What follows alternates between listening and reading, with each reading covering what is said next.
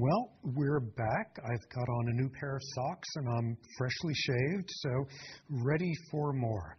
Part 2 of Stress and Growth. Now, you'll remember the main point of the previous lecture, amid our logic, chronic stress, bad news for growth, was the fact that environment does not begin at birth, that whole world of prenatal stress, that whole world of prenatal programming of adult metabolism, that was last lecture.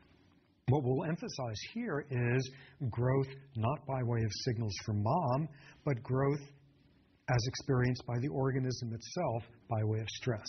Okay, we know the logic once again, running away from the lion, blah, blah, chronic stress. How does this get turned into effects on growth? Because what you get after a while is precisely what seems logical, which is if you are a young organism and you are chronically stressed, you're not going to grow as fast. This is different from last lecture, chronic stress early in life, and when you're 70, things will be working differently. This is just a plain, straightforward world of lots of stress, and a kid doesn't grow as much. So what are some of the mechanisms underlying this?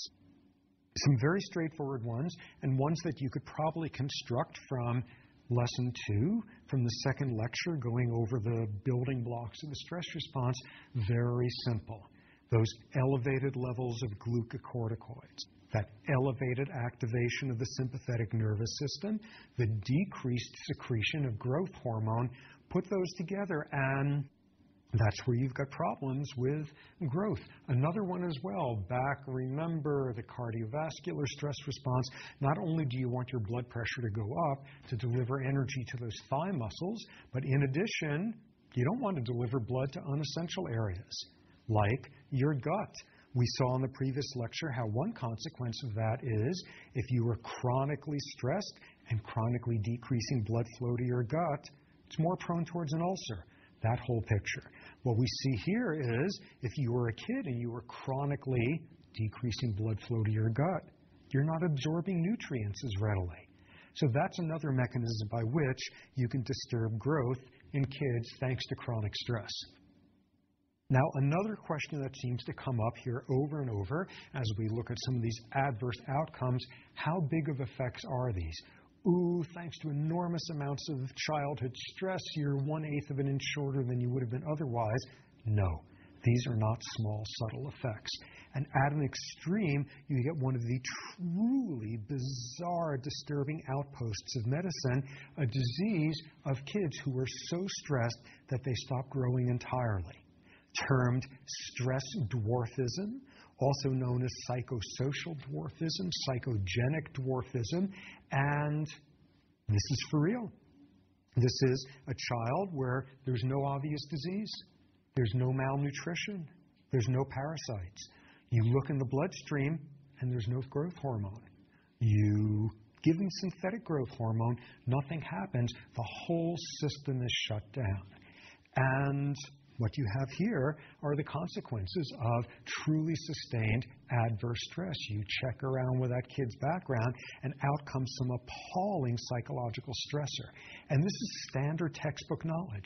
Get some textbook of endocrinology, look in the chapter on growth, and I guarantee you somewhere in there will be the obligatory picture of the stress dwarfism kid. You know those pictures, this is, the stunted kid who's naked in front of the growth chart with a rectangle over the eyes, and then I guarantee you turn the page and you see the consequence of removing that child from that stressful setting. Technical term, you do a parentectomy on them, get them into a different setting, you turn that page, and there's the same kid 2 years later, and they're like 6'14", and they're playing for the NBA, and they're still naked with the rectangle, but everything else gets better. What we see here is the profound capacity of stress to disrupt growth and the remarkable capacity to recover from it. One dramatic example, and this was a paper that was published a few years ago about a child with stress dwarfism who wound up in New York hospital, a child from a severely stressful psychological setting, and they showed when the child came into this pediatric ward, growth hormone levels were like at the floor. Over the next 3 months, he developed this close relationship with this one nurse. This was like the first normal emotional relationship of his life. By the end of those 3 months, he had perfectly normal levels of growth hormone. At that point, nurse goes on vacation. By the end of the 2-week vacation, the boy's back down to virtually zero. Nurse comes back from vacation, bounces back up. Think about it. Think about it. The rate at which this child was depositing calcium in his bones could be predicted by just how loved and safe he was feeling in the world. You can't ask for a much better example of what's going on here affects every outpost in the body. So we have stress dwarfism. The question then becomes one of magnitude, one of frequency. How common is this disease? If you are shorter than average and you were not obviously malnourished as a kid, are you a victim of stress dwarfism? That's something else your parents did to you? No, this is not conventional stress. This is not, ooh, when I was a kid, we moved all the time, very stressful. This is not acrimonious divorce. This is nightmare psychopathology. This is the police and the social workers breaking down the door of the apartment and finding the child chained to the radiator, smeared in excrement, total nightmare stuff, and remarkably, get the child out of that setting, and there is recovery. And the general consensus in the field is this is a remarkably rare disease. This is a once-in-a-career disease to see, extremely rare. Except it's not so rare. It pops up all over the place. It pops up in areas of, perfectly logically, extreme stress. For example, a whole literature emerging about these poor kids who were raised in the Romanian orphanages shortly after the fall of communism there. And this was just the nightmare settings of kids like warehoused in these orphanages with incredible absence of stimulation and contact and affection, all of that. Major, major impairment of growth. Okay, so that's one disturbing realm. But it pops up in other places as well. Here's a great historical factoid.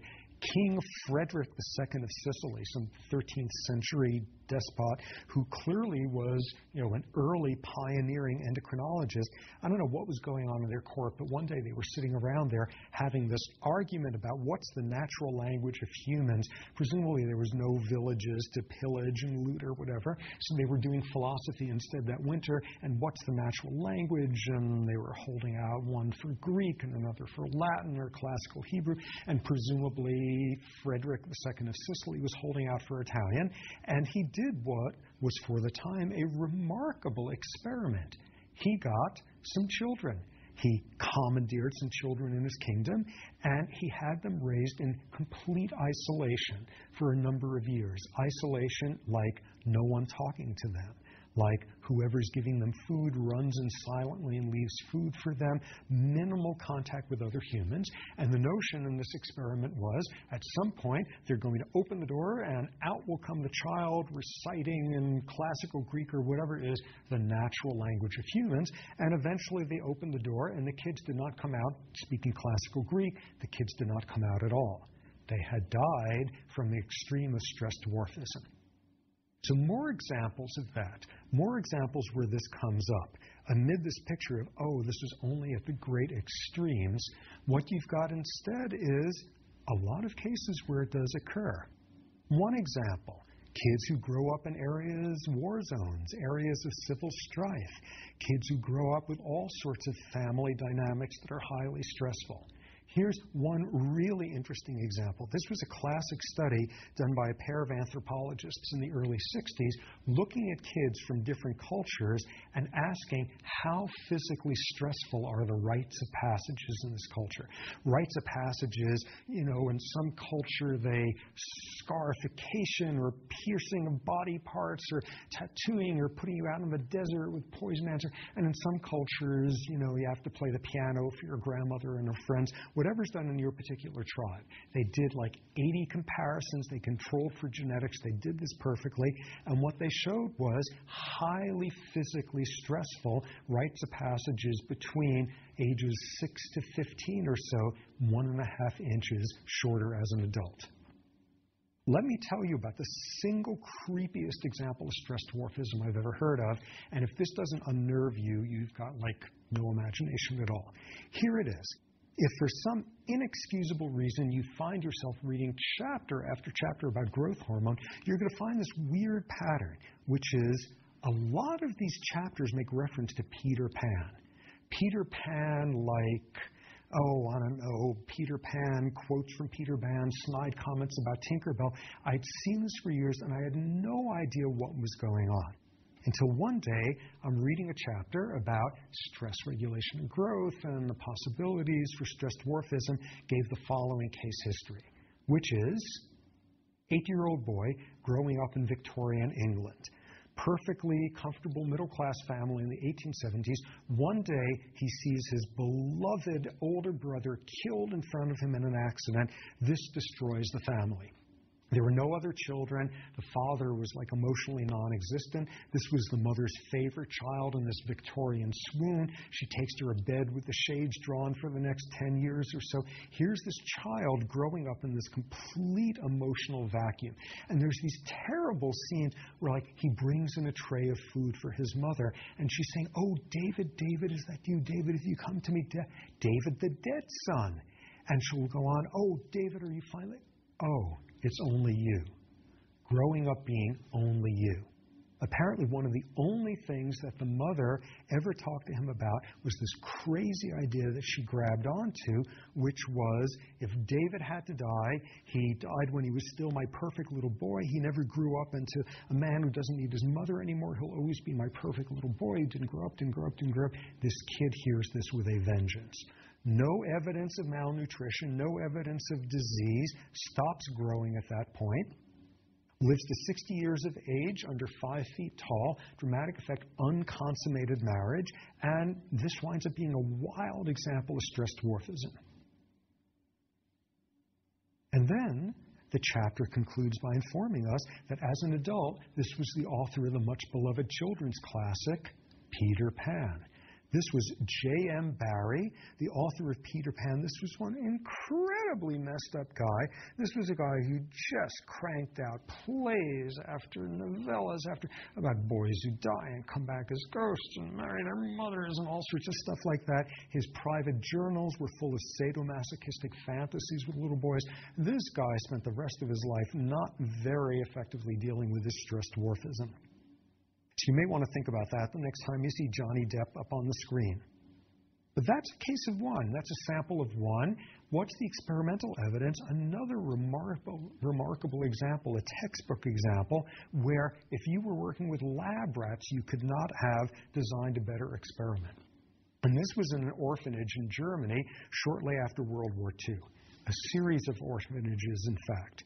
And what was noted was the children in one of these orphanages had a very stunted growth rate compared to the other ones. And people went and studied, and what they thought might have been relevant was the woman running the orphanage, who was this cold, berating woman who had like zero physical contact with the kids.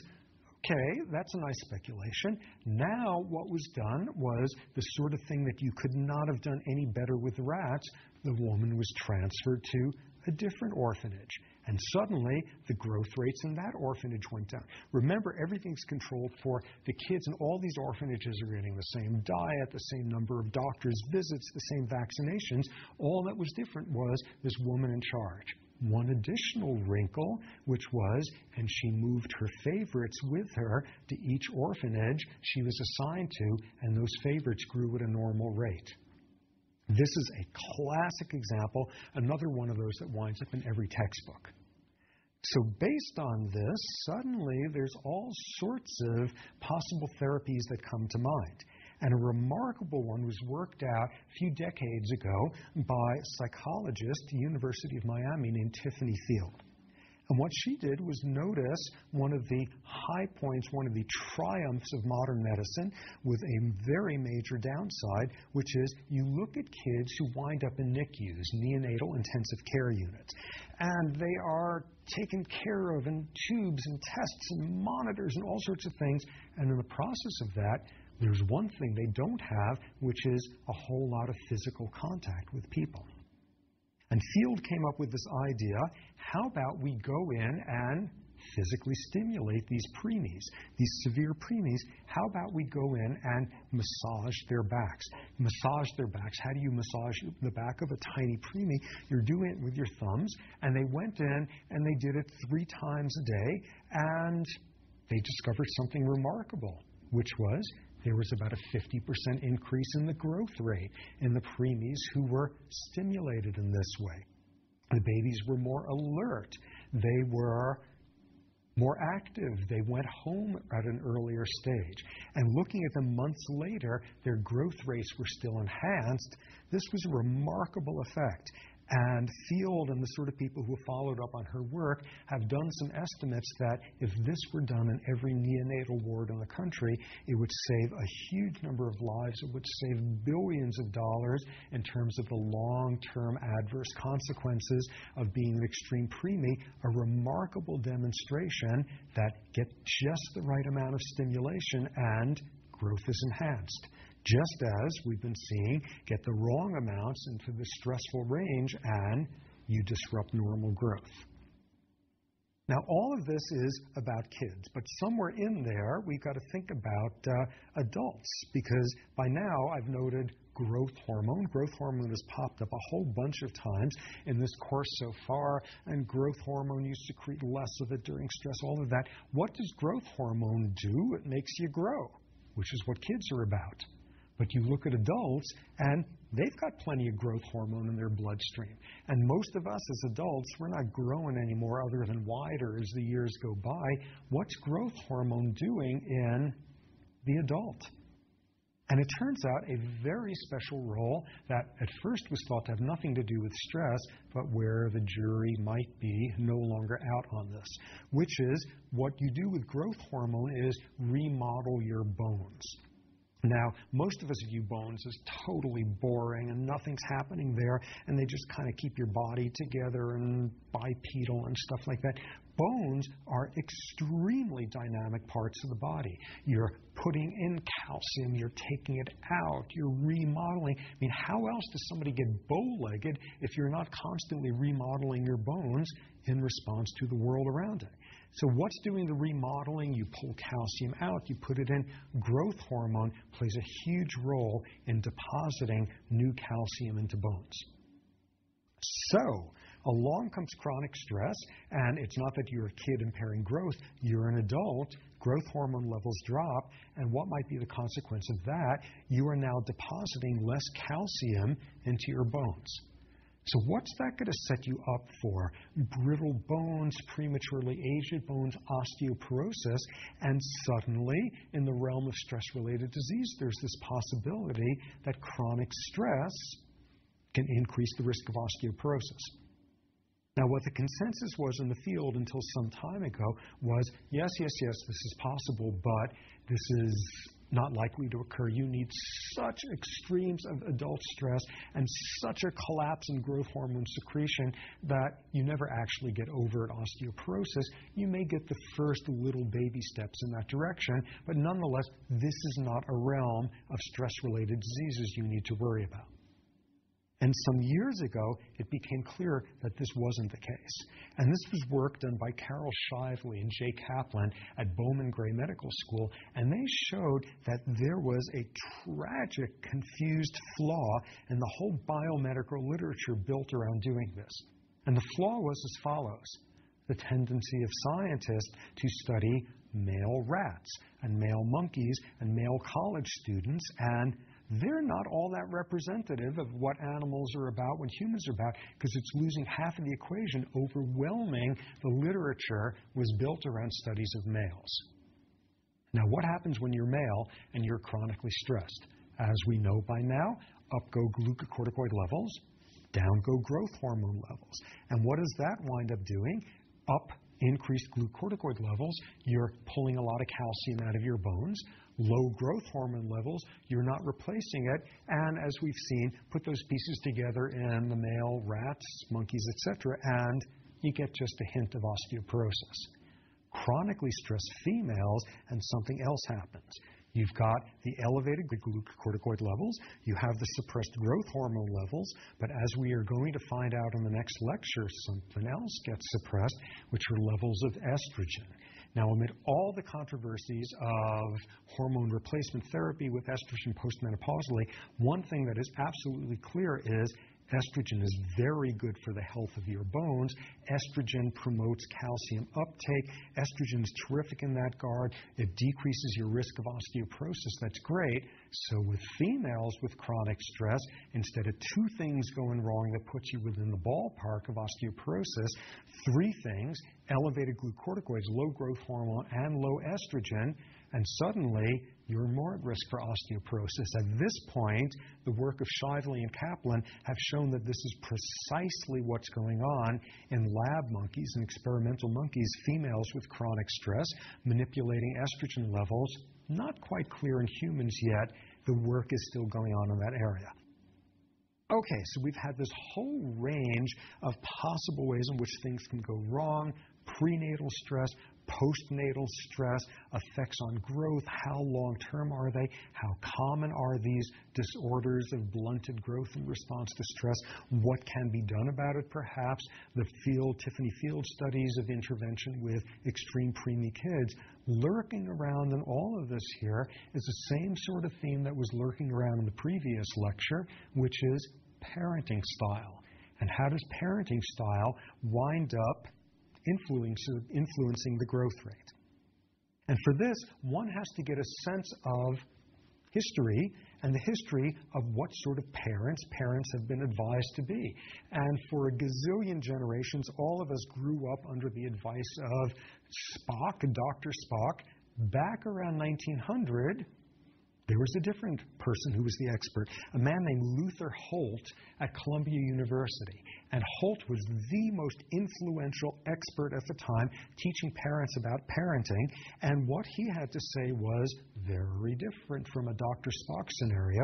He was the person of the school of spare the rod, spoil the child. Children are meant to be seen and not heard. He even used phrases like referring to the vicious practice of picking up babies when they were crying and advising parents not to do that. This was an extremely stern view of what parenting should be. This was the dominant model at the time. And a number of decades later, with this remaining as the dominant model, along came a man who absolutely revolutionized this field, a man named Harry Harlow. Now, to appreciate what Harlow accomplished, you have to consider what were some of the dominant schools of psychology at the time. In addition to this whole view of people like Holt of very stern, detached parenting styles, there was the school of psychology that dominated American psychology in the 20th century, the field of behaviorism. Best personified by the most famous behaviorist of all time, B.F. Skinner of Harvard. And in a totally simplified way, what was behaviorism about? You get rewarded for something, you're more likely to do it later. You get punished for something, you're less likely to do it. Positive, negative reinforcement, those are not exactly comparable to reward and punishment. Nonetheless, this general world of behaviorism, things that have good outcomes, you're more likely to do afterward, things with bad outcomes, less. So what would behaviorists have to say about this whole maturational process amid Luther Holt-type advice? Somewhere up there comes this question: why do kids wind up getting attached to their mothers? Why do kids bond to their mothers? And you're a behaviorist, and you had the exact answer, which is you get attached to mom because she feeds you. You get positively reinforced. You get reinforced in those circumstances where you're sitting there saying, my gosh, I'm feeling a little bit hypoglycemic, and here's this breast belonging to mom, and soon I'm not so hypoglycemic. Why? I'll begin to have all sorts of positive feelings about this individual. That was the behaviorist view. Why do we get attached to mothers? Because mothers supply this essential need for nutrients. That was the dominant thinking at the time. And all you have to do is combine that with the sort of thinking in the Holt school of parenting style, and you come up with some pretty stern views, which is basically, as long as you provide a kid with food and adequate warmth and things like that, that's all you need to do. And remarkably, this dominated pediatrics at the time, hospital policies, pediatric wards, something that is inconceivable these days, which is your child winds up with some illness and is in a pediatric ward for a few weeks or so. And what was the rule at the time in most of these hospitals? Parents were allowed in for a few minutes a day. Perhaps parents were allowed in only for an hour a week, because after all parents do is mess up the process with the vicious practice of picking up their kids and coddling them. And what we've learned from Skinner and learned from the likes of Luther Holt is supply food, supply the right number of blankets, and that's all you need to do to be doing things correctly. So here comes the Harlow Revolution.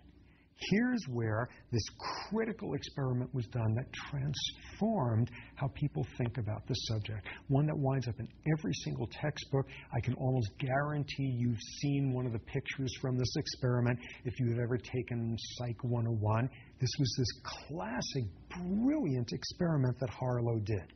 He takes baby monkeys being raised without a mother, a biological mother. And what they're raised with instead are two different types of surrogate mothers, substitute mothers for a real monkey mother. The first one was a tube of chicken wire with some styrofoam monkey head looking thing up on top and a bottle of milk sticking out of the chicken wire torso, roughly where the breasts are. Second surrogate, a tube of chicken wire with a monkey head on top and no milk, instead a warm terry cloth wrapped around the torso. So you ask the question, which of these two surrogate mothers is a baby monkey going to get attached to? And if you're B.F. Skinner, it's completely obvious what the answer is, and you would expect Skinner to very quickly be clutching the chicken wire mom with the baby bottle there, because that one supplies nutrients. And of course, you get attached to mom because she supplies you with nutrients.